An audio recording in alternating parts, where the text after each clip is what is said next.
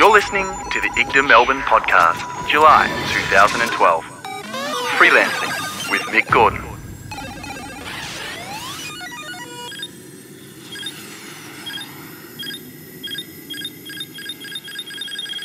Good evening, ladies and gentlemen. So, hello everybody. I'm just going to make sure that's not going to pull over there. There we go. So, welcome. Thank you very much for coming along tonight. My name is Mick Gordon, and for the past 12 years or so, I've been able to support myself through the wonderful world of what we call freelancing. And I've been doing this by using my skills in sound and music and selling that essentially to different companies. And this is some of the games I've worked on, although we're working on. And what I wanted to talk to you about tonight is the wonderful world of freelancing. Essentially, anybody in this room has skills that somebody else in the world is willing to pay for. Now, these are skills that you've practiced and that you've learned and that you've built up and that you've developed over the years, doing whatever it may be. And there is somebody out there that can't do that, needs that, can't do it themselves, requires it, or is being paid to provide that themselves and can't do it. And that's essentially where you're going to come in. So we're going to talk tonight all about freelancing and all that sort of stuff. So let's kick it on and we'll get straight into it. So the beginning, the idea, I know, I come from a kind of a sound and music background, but we're going to talk solely just about freelancing. We're not going to talk about music and sound or anything like that, because these tips, techniques, skills, secrets and all that sort of stuff, you can apply to any industry out there. Whatever you do, whether you make jewelry, whether you paint cars, whether you're an attorney, whether you you count numbers, or whatever you do that you want to turn into a freelancing job, these things will be the same regardless. So the beginning, you want to do this thing. The only advice I have at this stage is that you need to start small. Don't go ahead tomorrow and go and quit your job. Don't take out a big loan and set up a big studio and all that sort of thing. Start small, because you are going to make mistakes. You will fail. Everybody fails. It's all part of learning, especially in the world of freelancing where there's no real set path for you to follow.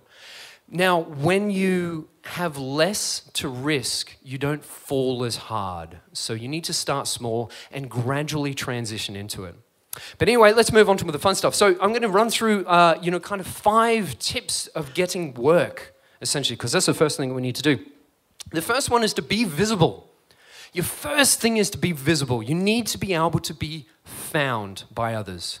So you need to have your website sorted out, you need to have your business cards sorted out, you need to have your public profile, your Facebook things, your Twitter things, any other thing that's out there that you can get yourself out visible, you need to have that. That's the first thing you need to do. You need to describe yourself and have a clear direction, be visible. That's the reason. So once you've got that, the second thing is to show off. You need to show off what you can do. You need to show to the world the tips and little funky little things that you can make or that you can create and all that sort of thing. But the trick with this one is that you need to find a way to do it differently. The internet is effectively 3 billion people or so screaming their heads off for attention, and you need to find a way to bust through that, to stand out. You need to find something that is unique to yourself and find a unique way of showing it out there. We've all been sent that YouTube video of somebody doing something different or something cool, or that web page of somebody who's done something creative which has never been done before. You need to find something like that, and that is the tricky part. That is the difficult thing. Not only that, but as a freelancer, you've got to do that a hell of a lot, pretty much all the time. One of my ideas that I came up with last year at GDC, I walked around to everybody that I wanted to work with. So anybody who worked at a studio that I was interested in working with or something like that, I walked around with a little microphone, one that's just like this one here. And I asked them, quite calmly, to make a sound with their voice. And I told them that I was doing this because I wanted to make a song out of voices. And of course they loved that idea. That was great. So they made a little sound for me, whatever they could with their mouth. And after that GDC, I spent the next 12 months piecing all of that together into a song. It took a long time, a lot of effort and all that sort of stuff. And I ended up finishing it just before GDC this year. I released that song just before GDC started, and it went crazy. It was on Kotaku, it was on Lifehacker, it was on Gizmodo, and all these other places. We had interview after interview, and press thing after press thing. It was absolutely crazy. It went ridiculous. So there I was walking into GDC with a song that was everywhere, which was tagged to GDC. But not only that, it had everybody that I wanted to work with featured in the song. So when I'm walking into GDC and there's 500 other audio people there going, hire me, hire me, hire me, there I am with this thing already up there. You need to find things like that to get yourself out there. That is the tricky thing. It's nothing somebody else can really tell you. It's an idea process. You've got to get creative and try and get it out there. Just think of different ideas, come up with things, try things. They're not always going to work, but sometimes they do. Cool. So once you've got that sort of thing, the next stage is to make friends. Don't make clients. Make friends. Get along with people. Speak to people. You've got to essentially convince somebody out there that they're going to give you money to do what you enjoy doing. And in return, you're going to do something that is value to them. That is a trust relationship. That is a sacred relationship. It's a very difficult relationship to build, and it's best described as a friend relationship rather than a client relationship. Always think about it like a telemarketer, for example. When the telemarketer, you sit down, you have your dinner and all that sort of thing, and the telemarketer rings, right? It doesn't matter what they're selling. It doesn't matter at all. You're not interested because all they're interested in is selling you something. So you don't want to be that person. You don't want to go around and go, hey, Mitch, can you hire me, man? That'd be great, thanks. I could do with some money. You don't want to be that person. You want to make friends with people. So many of the people that I've had that work from those credits that were up there before are people that I've worked with from company to company to company. When that company shuts down, all those people disappear and they go to another company. And I begin working with them and then they rehire and et cetera, et cetera. But that's because we get along really well. We're good friends. We're not treating each other like clients. We're good friends. Now, a perfect example of this is an email which I get probably once a week, if I'm lucky. And I get a lot of emails from people that are very interested in doing similar sound work to myself. And this is a typical kind of email that I get. This one was particularly bad. And for the people like myself that didn't bring my glasses and all that sort of thing, I'm going to read it out. So this is addressed to me as a composer. Yo, I'm a prolific composer, and I who want to make music for video game soundtracks. I make all sorts of music like jazz and classical and hip-hop and dubstep. If you need a composer, my rates are real good and I can work real fast. I want to write music with companies like EA and Blizzard. Can you give me a list of your contacts so I can send them some SoundCloud links? Thanks. And I've blanked their credits and name and all that sort of stuff. So, I don't need to tell you what's wrong with that email, but I'm just going to quickly go through a couple of things. First, the grammar and spelling and all that sort of thing is terrible. So straight away, I know this person isn't professional in any way, shape or form. The email nowadays is often our first impression. So we need to make that a first impression that's worthwhile. Secondly, this guy has started off by saying I'm a prolific composer. Obviously doesn't understand the idea of prolific. Next, we've gone on to just asking me about work. Even if I ignored the bad spelling and grammar, it's the fact that he's cutting straight to what he wants. Not what I need or what I might need or not how we might get along really well or he's got the same interests as me or whatever like that or he might be able to help out. It's straight to what he wants. I want to do this. I want to do that. Lastly, he's asked me for my contact list, assuming that I'm going to give him my contact list and that he's going to send a similar email to all these people. And these contact lists, I may have taken 12 years to develop these relationships. It's something that this person, this individual, doesn't take very seriously. So it's a good example. I get one of those a week. I'm not kidding. So the fourth tip is to be ready. Once you've gotten yourself out there, you're visible and you've made some good friends and they want to hire you and all that wonderful stuff, you need to be ready. You need to have your setup ready. You need to have all your software installed or you need to have your workshop set up or whatever it is that you're going to do. You need to be ready because when that work comes, it's often going to come with a deadline and you need to deliver that deadline. If you don't, that work's probably not going to come back. So lastly is be ready. Now, number 5 is the best way to explain getting work, especially when you're starting out, is that it's not a great portfolio. It's not a great credits list. It's not great contacts. It's not an agent. It's not a good attitude. It's a mash of all of these things together. And that's what gets work.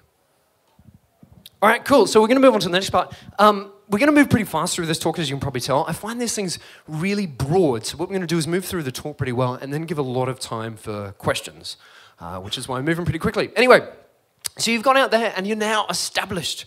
You've got some work coming in. Fantastic. Congratulations. You may have even thought about quitting your job, or you already have quit your job at this stage. You're starting to become a freelancer. The ball has started rolling. So this is the top 5 tips. Well, once you've got work, how to keep it. Number 1, don't work for free. Don't work for free. Don't work for free.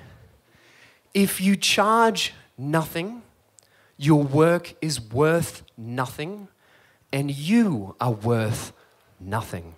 You must get something. It doesn't always need to be money. Many times I've done bartering deals where I might write some music or make some sounds for somebody, and in return they might make a website or help me out in another way. I did a video recently, and for a girl who was making some funky clothes, and she's like, "Oh, can you do sound?" I'm like, "Yeah, can I have some clothes?" And so I made sounds for her, and she gave me some clothes. It's bartering, right? But you need to get something. Don't ever work for free. Second tip is hire the knowledge that you don't have. I'm pretty good at making sounds and all that sort of wonderful stuff, but I'm not good at counting. For this reason, I hire an accountant, right? And this person helps me, go through, tax and business and companies and all that sort of thing.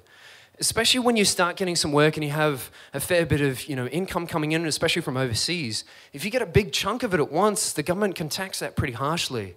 So you need accountants and things like that to help you shelter that income and things like that, so you can actually, make some money of what you're worth. As well as counting, I'm not really good at reading. For this purpose, I hire a lawyer who reads through my contacts and all that sort of stuff. Trent put a wonderful video up on IGDA the other day on the Facebook page called "Fuck You, Pay Me," and in there, one of the questions that the guy said was he was asked, when is the right time to hire a lawyer, and he gave the best answer, which is the right time to hire a lawyer is the time that you decide to become professional. The moment that you take it into a professional idea that you want to do it for a living, you want to do it for a career, is the right time to hire a lawyer. Cool. All right, number 3, work your money. If you have money sitting there from a couple of projects, it's not doing anything, make it do something. Put it into investments, buy shares if that's worth doing anymore. Work your money. You always want to have your money working for you. Don't just sitting there, etc., etc. All right, number 4, be consistent. People will hire you because they know that you can do that work again and again and again, over and over again. That's why you will continue to get work. If you do a really, really, really, really good job on one project and that guy hires you back again and you do a really, really, really, really crap job, you're probably not going to get any work from that person again. So be consistent. Number 5, be disciplined. I find... personally, I get a lot of people saying, "Oh, look, I'd love to go freelance. Do you want to give me some work?" I'm like, "Yeah, cool, whatever."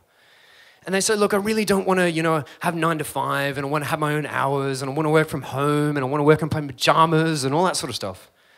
But what they're really saying is, "I don't want to work." And that's the difference, is that when you're going into freelancing and when you're kind of running business for yourself, it is a job like any other job. It's probably a better job. Maybe there's, some more freedoms and things like that. You're doing it yourself. But at the end of the day, it is a job, and you need to treat it like a job. You need to be disciplined with the work that comes in. When that work email comes in at like 12:45, it's probably good to get onto it, Be disciplined with it. Cool. So lastly, we're going to look at stay creative and keep the passion. It's very, very Stressful, when you got project after project after project, and, it might be in a legal battle with this guy, and this guy won't pay you, and there's this problem over here, and these guys just want that Skrillex song again, and, et cetera, et cetera. So it's very, very difficult to not become cynical. And I see a lot with, guys that have been doing this for 20 odd years, they've become very cynical. And it's important to always have some sort of personal project going on, something interesting going on, some fun projects and things. You've got to try and stay creative throughout it. Stay true to yourself, some people say, but keep that creativity going. All right, so we're now going to run off the top 10 reasons why I think people fail as freelancers, which is always good, worth looking at. So number 10, they're too independent. Often people want to do everything themselves. Do all the accountancy, do all the legal stuff, set up the business, do their website, do all the emailing, do all the invoicing, et cetera, et cetera. If they're too independent and do too much themselves, they end up overworking and burning themselves out, essentially. So number 9, they're too impatient. You can't expect this sort of thing to grow overnight. You can't expect that sort of work to come in straight away. Although you might be lucky, it may happen. But you've got to kind of understand it may take some time to get out there. Especially nowadays when there's a lot of people out there trying to do freelancing and stuff like that. It will take some time. Number 8, too much how instead of why. How can I buy that BMW? Not why should I buy that BMW? How can I have the big studio? Not why do I need a big studio? How can I buy that, $7,000 tablet? Do you need a $7,000 tablet? Ask why with everything. Because it's your business, every cent that runs through you, you need to be accountable for. You can't be loose with money or decisions or things like that. Ask why. Number 7, product before market. Don't go to the bank tomorrow and get a $500,000 loan and decide that you're going to build the next electric car. Is there a market for that sort of thing right at the moment? Well, that's a decision, but that's something you have to decide. It's very, very important that you just study the market that you're going into and that you understand what you're about to go into. And don't go too crazy creating something that has no market. That can be different, and often you need to still kind of have an open mind and be creative and have your ideas as maybe this will work or this might be a game changer. If some woman like a couple of years ago came to me and said, I've got a great idea. We'll get these little characterizations of different family members and sell them to people, and they can put it on the back of their car to show everybody what their family looks like. I would have said that's a stupid idea. But she's gone on to make millions. I still think it's a stupid idea, but she's gone on to make a lot of money out of it, and good on her. All right, number 6, they borrow money. To this day, after 12 years of doing freelancing, I now employ 5 different people. We've done about 50-something games. We've done about 7 or 8 games just this year alone. We had 5 games at E3, project after project after project. I've never borrowed a cent from a bank or anything. I've never even had government support. I've never gone to GDC with government payments or had government support or rental assistance or anything like that. Never. If you're smart with your money, you won't need to. You don't need the BMW with the fancy sticker that says your business on the back of all that sort of stuff. You don't need that stuff. Just be very, very careful with your money. Don't borrow money. The big issue that I bought just the other day, the guy that I gave that $5 to, if you go and borrow money, he's richer than you. Because every cent that you earn after that, you owe to the bank, plus some. So that person with $5 in their pocket is better off than you. Stay away from borrowing. Number 5, too emotional. If Mitch here sends me some of his work and I say that's shit, that's nothing against him at all. That's nothing against him. Often you probably don't want to work with people like that. But sometimes people can get very direct, especially people that have been doing, especially in the industry for a long time, can get very direct, especially with freelancers. A guy that I work with a lot will send me an email after I've sent him some music at 2:30 in the morning. And his reply will be, shit, do it again, need it in 2 hours. Now, I'm getting to the stage where I'm kind of, getting over that sort of stuff and, it's a bit stressful and all that sort of thing. But you can't take that stuff personally. If somebody on the internet is slagging off your work, don't take it personally. You can't be too emotional. All right, number 4, buy things they don't need. Don't buy a BMW.